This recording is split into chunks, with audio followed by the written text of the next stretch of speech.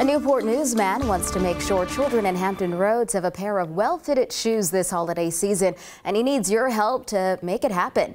He runs the nonprofit group Shoe Lady. They need to collect 800 pairs for kids in need.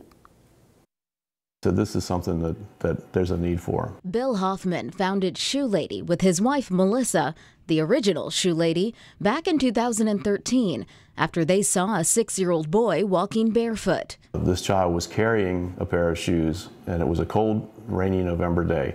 They found out the boy's only pair of shoes were hand-me-downs from his grandmother. They didn't fit him. They were too small. But his parents couldn't afford to buy him shoes of his own, so the Hoffmans stepped in and bought him a pair. We talked about it a little bit and said, if this is a child like this, there must be more. Hoffman lives in Newport News. He works with schools to identify children who need shoes.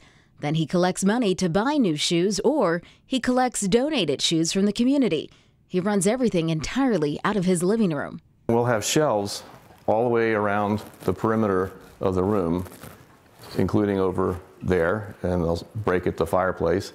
Hoffman's wife died unexpectedly in 2016, so he and their daughter Caroline continue her work. My house becomes a shoe store for about a week. This year, he says they need more than 800 pairs of shoes to distribute to children at 20 schools.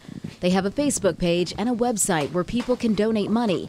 You can also sign up to buy shoes for children. All you have to do is spend a day with a pair of shoes that don't fit, and it's painful and it's distracting. Shoe Lady relies entirely on donations, and we do have links to its Facebook page and its website on our website, 13newsnow.com. So just look for the story there.